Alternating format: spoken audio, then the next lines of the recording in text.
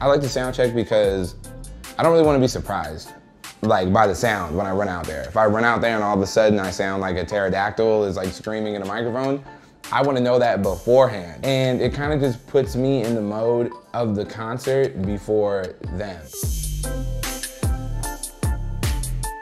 When I'm walking the stage, the thing that's going on in my head, you know, I'm just having a play-by-play of that show, which I feel like is important because I always try to have more energy than the crowd. I want the crowd to be turned up, but I need to be even more turned up. And now I say a prayer. My homie Jesus leads us in prayer.